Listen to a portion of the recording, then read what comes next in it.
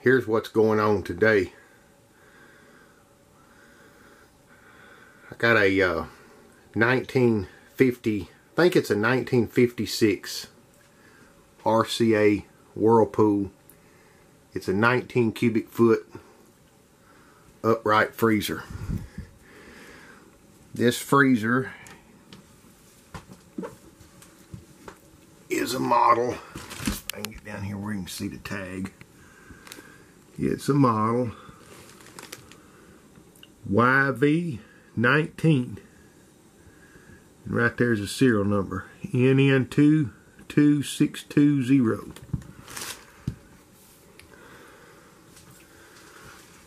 I've had this freezer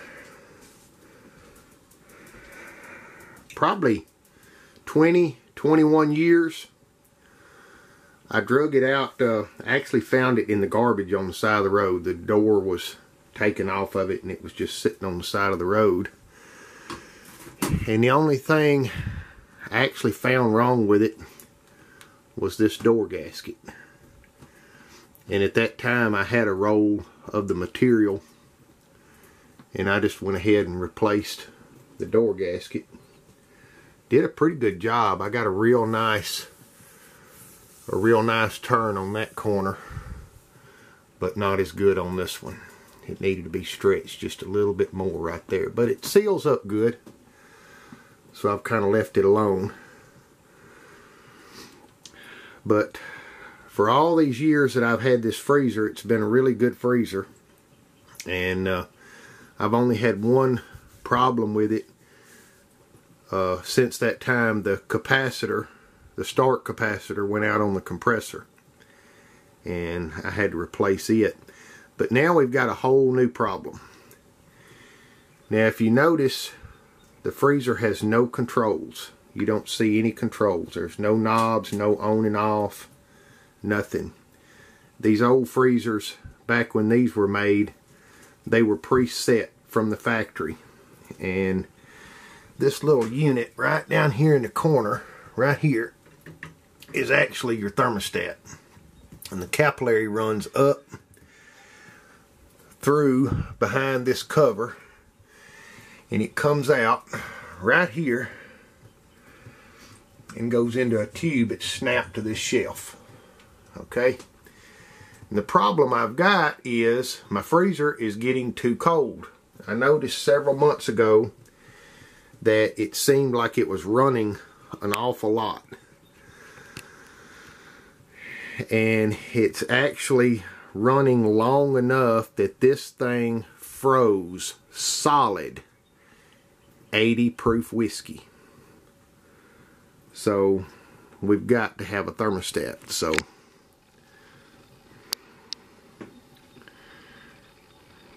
I'll show you what I got here. Nobody can look this thing up. Nobody can look up this freezer. I'd hope maybe to at least find some part numbers, maybe where the part numbers had changed over the years, and be able to cross-reference and search places like eBay and Amazon and places online to see if I could actually find the original thermostat or one like it sitting on a shelf somewhere.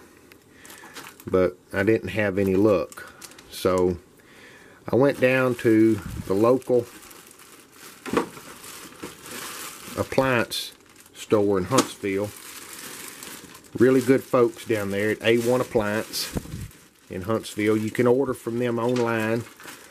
I'll share some links with you after a while if you ever need appliance parts. They're pretty good. They used to be able to look up parts for this older stuff because they actually still have the microfiche system that they used to use with all the part numbers and diagrams and things for the appliances, you know, out of the 40s and 50s and things like that. But what we have here is generic universal freezer thermostat. and because of the distance that my capillary travels, I got one that has a 71-inch capillary. So what I'm going to do today, I'm going to let you all see me take this freezer apart, and we're going to replace the thermostat. We're going to retrofit it with this universal thermostat, and hopefully get our freezer where we can keep it set at a 0 degree. I'm not really sure what temperature 80 proof whiskey would freeze at, but it's way colder than the freezer needs to be. And I've kind of noticed that my electric bill has been a little bit higher over the course of this winter than it should be, because I actually heat with gas, and I know I'm not running the dryer that much. So I think part of that is actually coming from this freezer. A lot of times when I get home in the evening or come home, or sometimes when I catch it running, I'll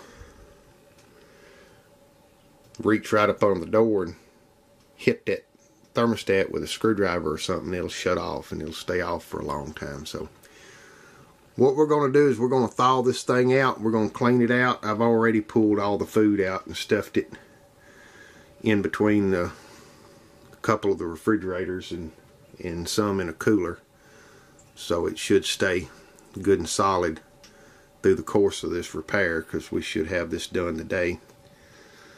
So I've got stuff stuffed in my 1951. This is a 1951 International Harvester refrigerator,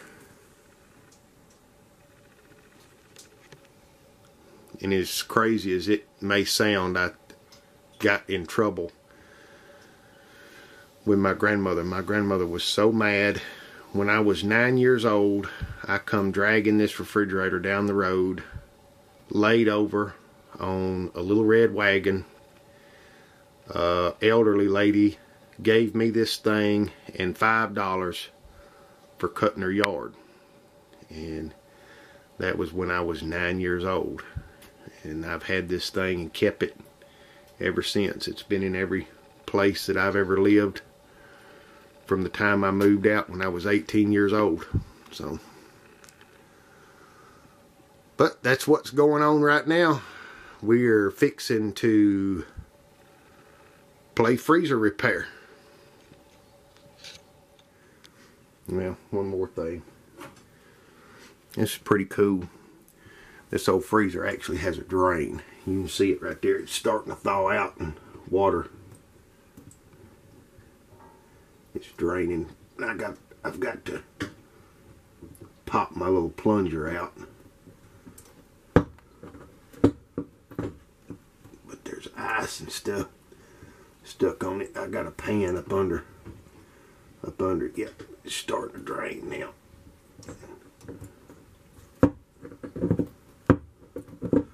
Get it up here where I can get a hold of it. Oh, we're not successful.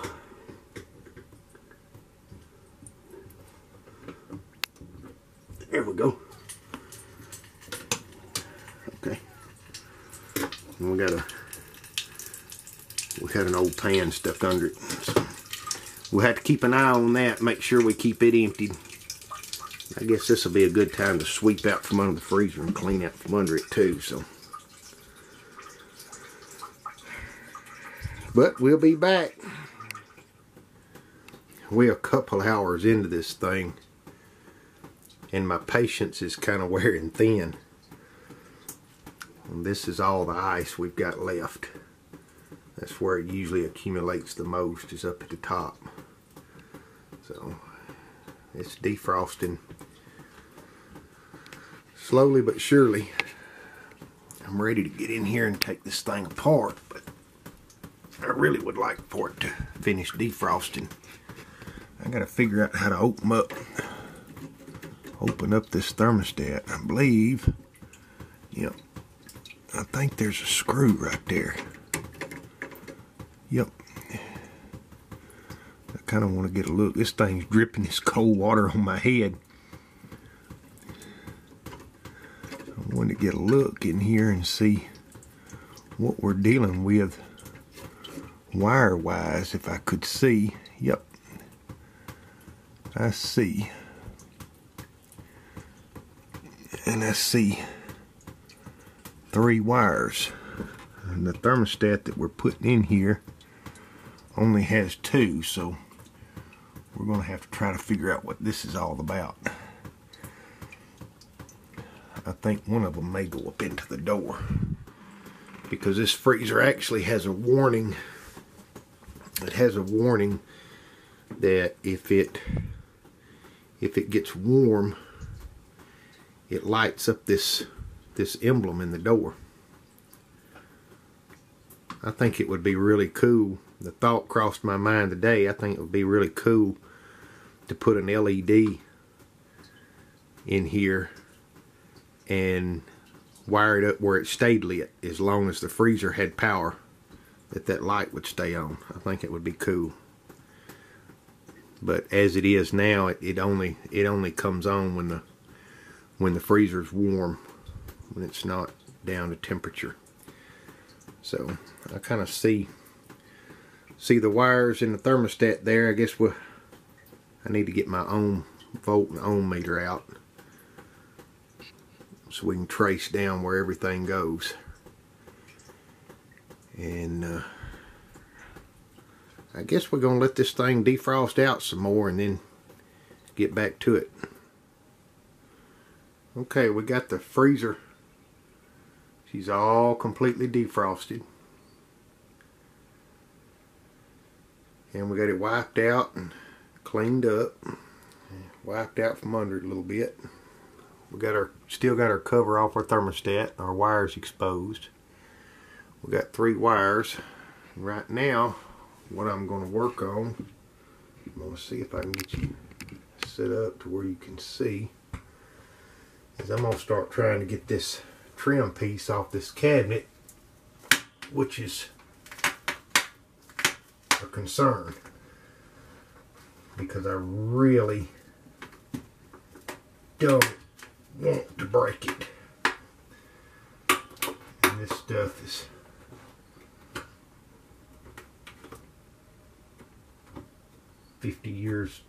over 50 years old.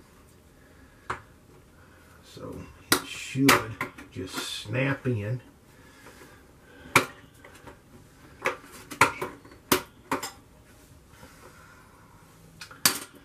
One piece. Oh, look at there. Look at there. Here it comes. Here it comes. All right. There we go. Man, we only left 1 clip behind.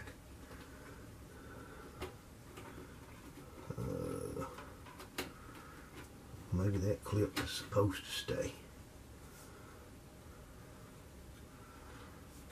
Okay, well, we have now exposed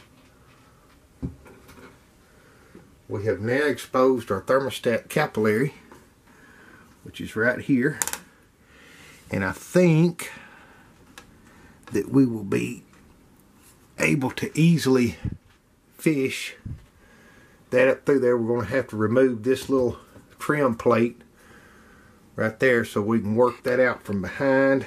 And also right here you can see where it snaps into this tube on the bottom of the shelf, and that tube is not actually part of the thermostat itself. So what we're going to do is we're going to get right here and real easy with a screwdriver, we're going to pop these little clips off.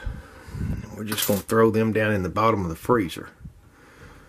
And hopefully we don't drop none or send none flying or lose them. Okay, there's another one.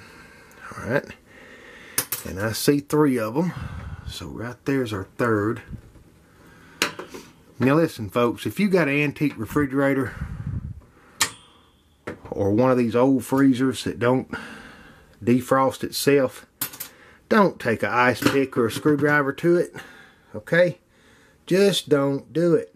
It's not worth it, okay? Because you can ruin it. Alright, now we need to get this out from behind here. This is kind of, y'all, this is difficult to hold the camera and do this. I'm going to have to set you down. Let me see if I can tilt this to where you can see where I'm at. There we go.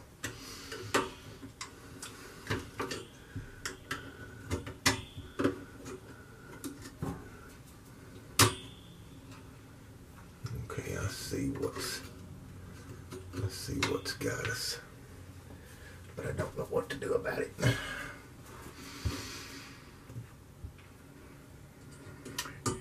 It's our trim piece for the front of the shelf.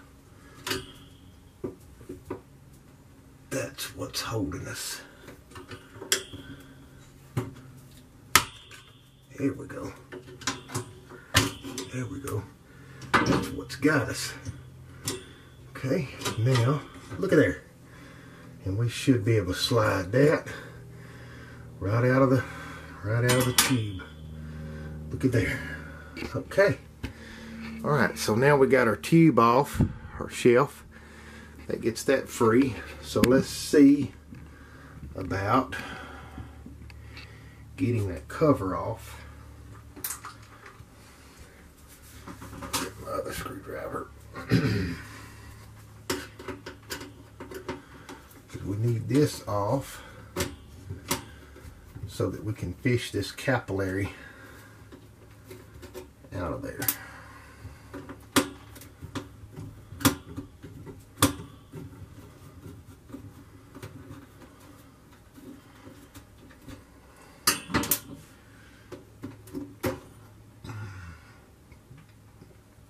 We got that off. Alright, now we're going to have to work this out from behind.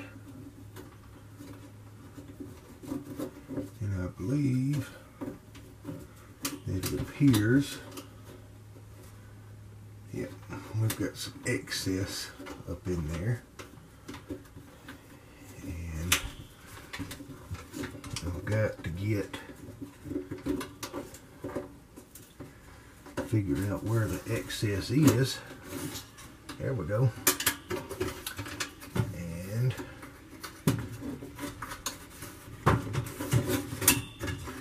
alright folks, there's our capillary. Now we've got our thermostat capillary out of the freezer, so we're going to have to fish it down. Whoop.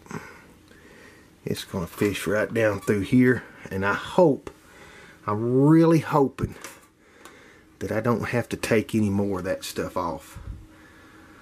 So I'm going to pause this video just a minute. I got 2 screws down here that I'm going to have to take out to get the mounting part of this thermostat out. We're going to go ahead and disconnect our wires. And I have determined that this wire goes into the door. So I'm pretty sure that that wire has something to do with the lighted emblem in the front. And these 2 wires feed back to our control center. So I'm pretty sure that's just the switching wires for the compressor on and off. So I'm going to pause the video while I go ahead and I'm going to go ahead and take that stuff loose. Okay, I'm back. Got my little screw gun here. We're going to go ahead and pop this mounting bracket loose.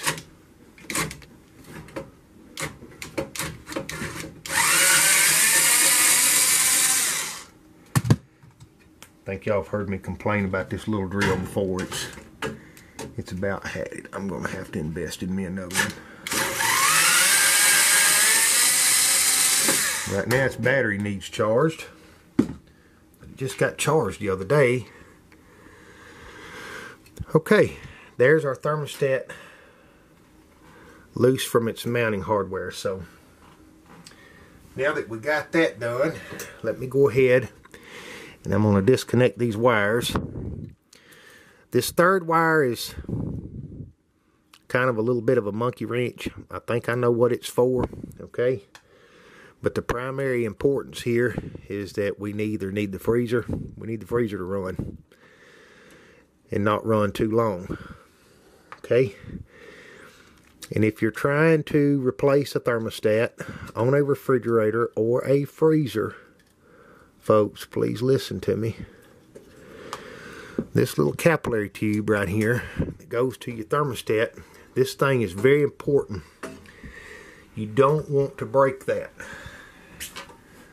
So when you're handling it and you're having to bend it, be very gentle with it, because you can destroy it.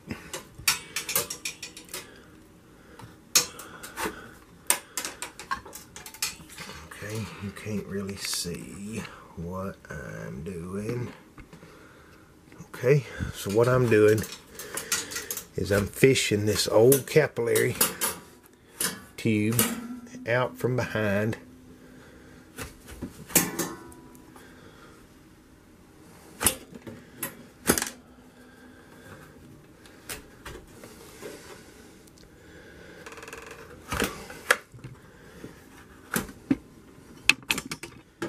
Okay.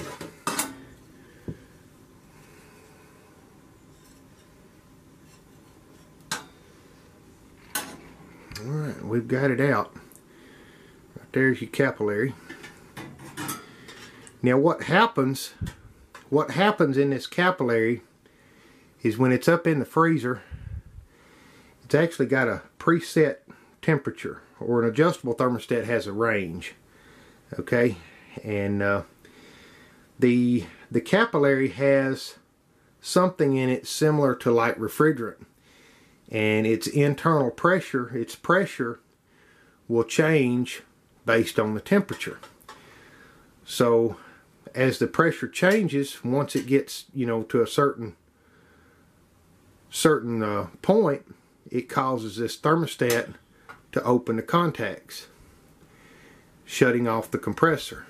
And when the box starts to warm up, the pressure inside this tube will change yet again, and after it reaches a certain point, it'll cause the contacts inside this thermostat to close, thus turning back on the compressor, and the cycle goes on and on. But this little thermostat here, she's probably close to 60 years old, and it just doesn't function properly anymore. It won't cut off when it's supposed to. That's the problem. So anyway, we got the old one out. I'm going to pause the video right here, and I'm going to go ahead and get the new thermostat in here and start getting it uncoiled and fishing it up into place. Now I got to figure out how and where I'm going to mount it. So I'm going to look at all that stuff, and then we'll come back. Alright, this is all the different hardware that come with our new thermostat. This is, you know, this is universal hardware for mounting it in various different applications. I'm not really sure what I want to do. I kind of had thoughts of just mounting it back to the original plate, but I don't know. I could go right up under the edge of this cabinet somewhere right here and mount it, and actually put the knob on it right here to where you could change it and adjust it pretty easy. But what I'm going to do now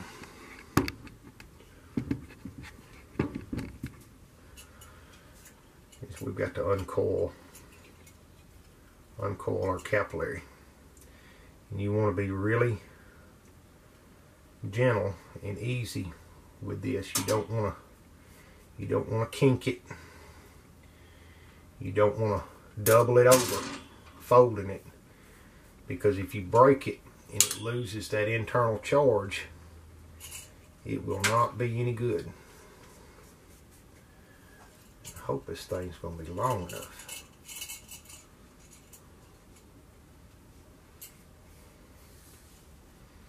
Let me compare it to this old one. It ain't looking real promising here, folks.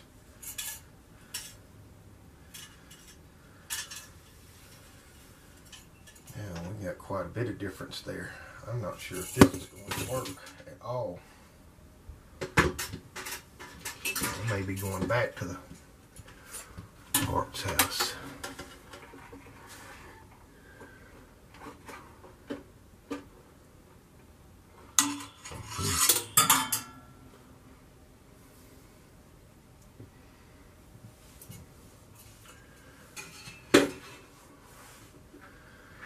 This just doesn't look good at all.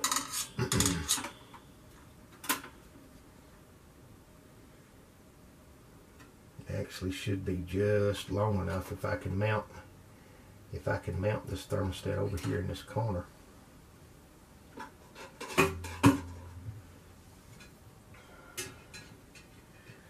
It may be just long enough. So let me see if I can fish the capillary up through there and see what we got. Well, I had to go shopping. Here's another one. Apparently, the cold control that we had, that we bought Wednesday, somebody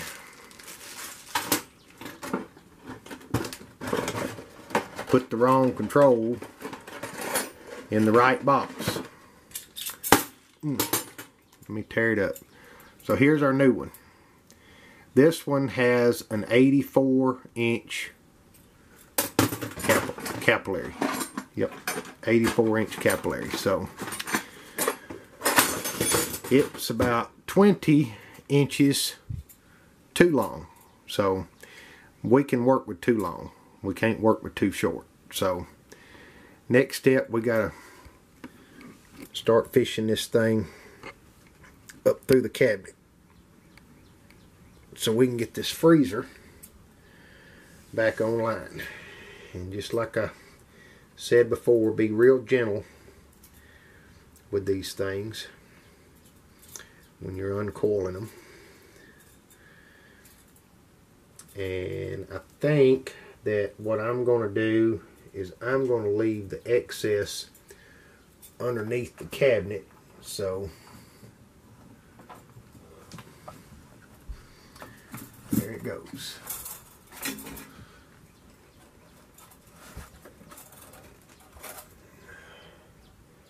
We're just going to uncoil it as we pull it up.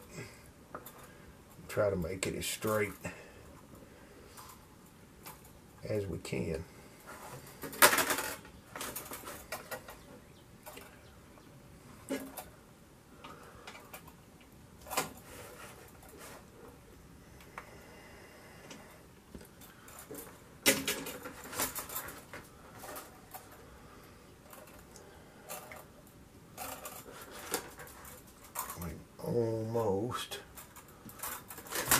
Almost there.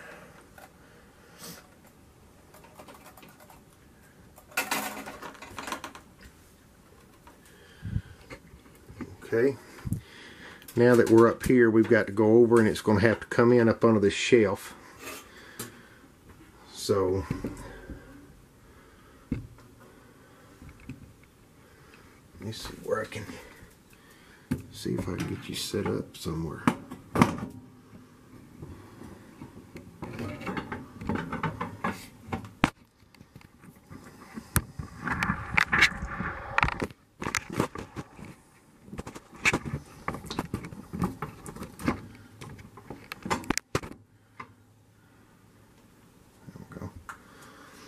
Okay, we're going to sort of flex this out, bring this over in here.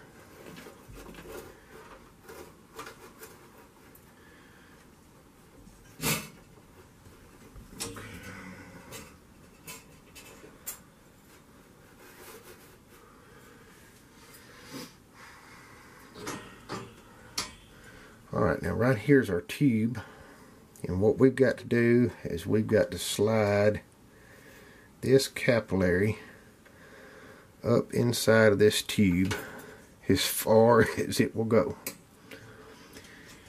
And then we've got to snap it back in up under the shelf where it goes.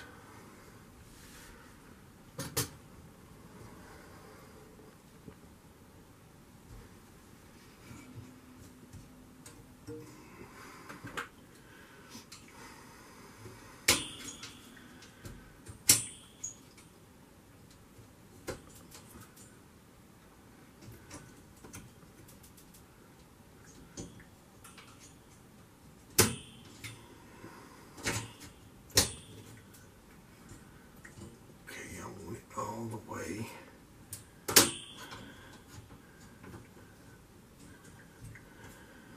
to the end.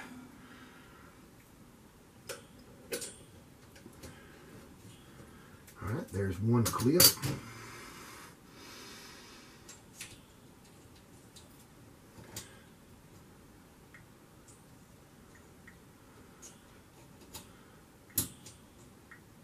And there's another clip. And there's the final clip. Okay, now we can snap this piece back. Alright, now I have got to work this, and we're going to have to sort of bend it right here, because we need it to snap right back into that rubber boot, just like that. And let's see, I want to flex this over. Okay. Alright, just like that. Now that is all the way seated, and it's all the way in there, we can now put back this bracket.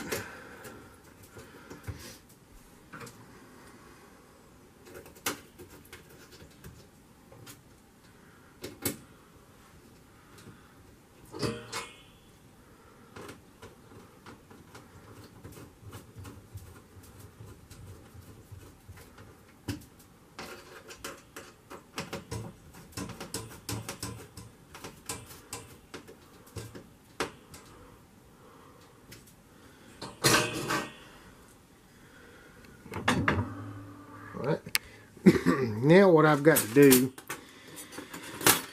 is I've got to look at these universal brackets here, and I've got to decide exactly how I want to mount this thermostat down here under this freezer. So let me look at that for a couple minutes and figure this out, and then we'll go from there. Okay, I'm kind of jumping ahead a little bit. I got some of my trim snapped back in, and I got the thermostat mounted. I had to use the little volt ohm meter here and check the wiring. But you can see I got the thermostat mounted right there in the knob. I got plenty of clearance for the door. And see if we can get down in here. You can see where I've got the wires hooked up right there. And what I'm going to do, I'm going to get some zip ties and kind of strap these wires down to where they're not flopping around in there. And the third wire that we had was actually for the light, because the light burns dim when the freezer gets above a certain temperature, and it was doing that by some type of feedback through that wire. To be perfectly honest with you, I'm not completely sure how all that works, but we've got our light working. So now we're going to see if we can get this back in here without breaking anything.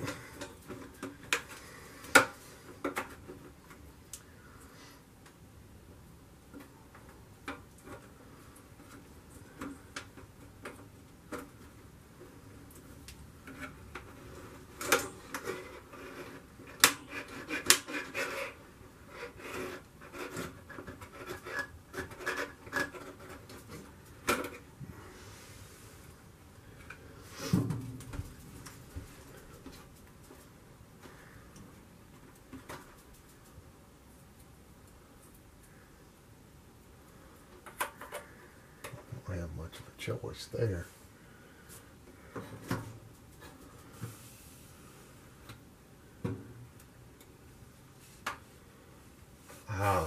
There we go. We got a clip off.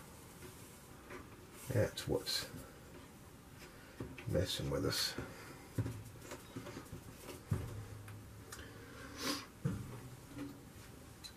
Let's get this clip out of here.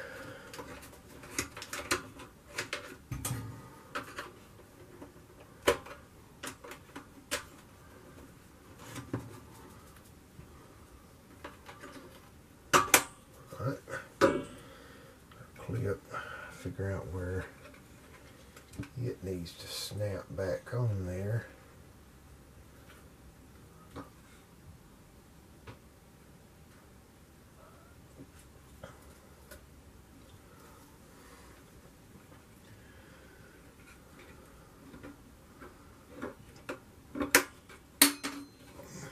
Lord. Knocking more clips off? No. No. Okay. There we go.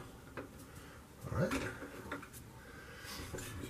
we're going to just slip this back in, but before we can slip it back in, I've got to put this trim piece back on down here.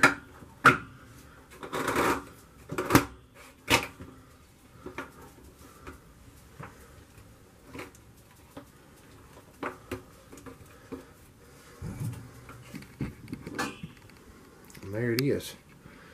We got that piece of trim back in. Okay, I got my baskets sitting right there on the back porch. So let me get my baskets and put them back in here and clean up some of the mess here, and we'll plug it up and see if it runs. Okay, well, I've got my racks back in. This is a really nice freezer. I like this freezer. It's got these roll-out baskets. You can stack stuff in. The upright freezer is just so much easier than a chest type. So it's got all these racks in the doors to hold stuff, and they snap out. So it's really a well-made freezer. So we fixing to plug it up and see if it runs.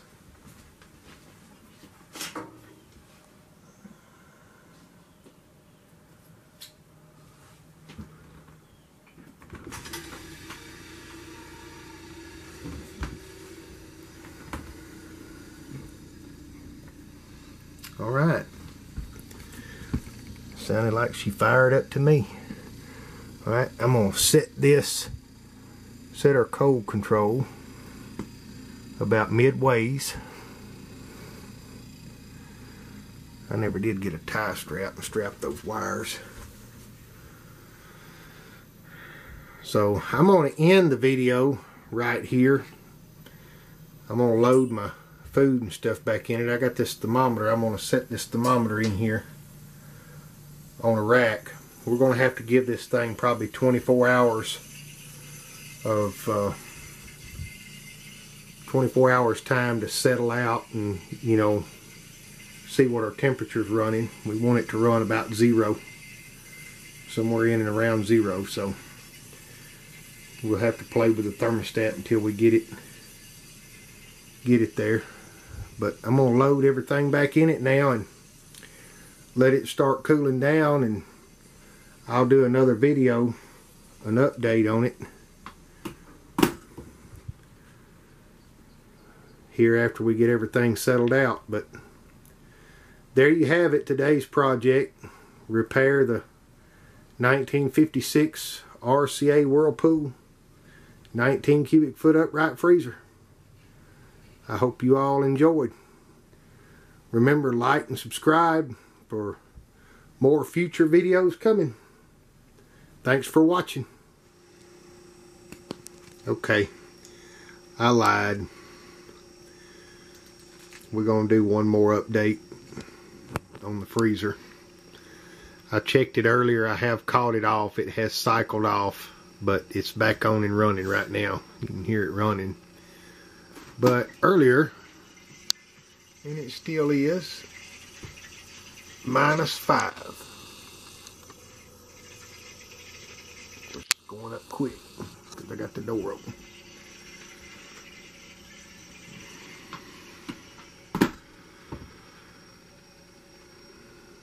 But I believe we can call the freezer fixed.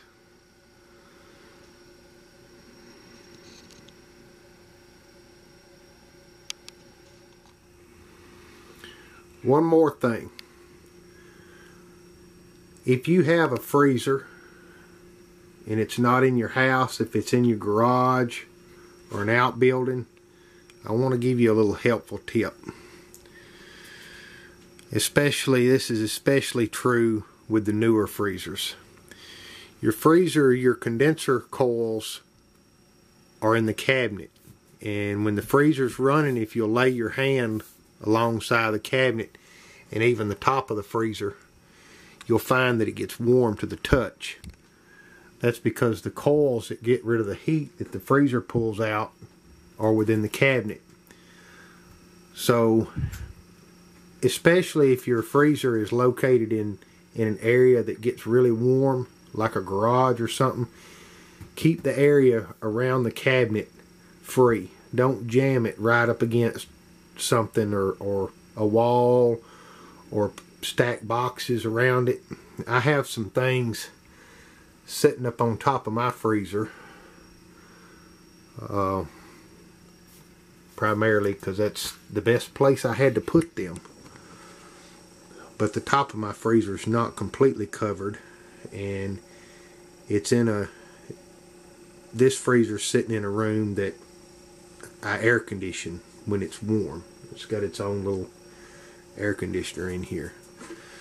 But if you want extra life out of your freezer and have fewer problems with it, especially if you got one of these newer freezers, which, you know, don't tend to last far beyond the warranty period, make sure you keep the area around the cabinet clear. You know, let the thing breathe. If you can ventilate the area around it or put it in a climate controlled atmosphere such as a house. I got this little cabinet right here sitting pretty close to the freezer, but I did make sure to leave at least a 1-inch air gap in there so that the freezer can breathe. But just thought I'd kick that little bit of information out. I hope y'all enjoyed this repair video on fixing a 1956 RCA Whirlpool freezer. Y'all have a blessed day. Take care.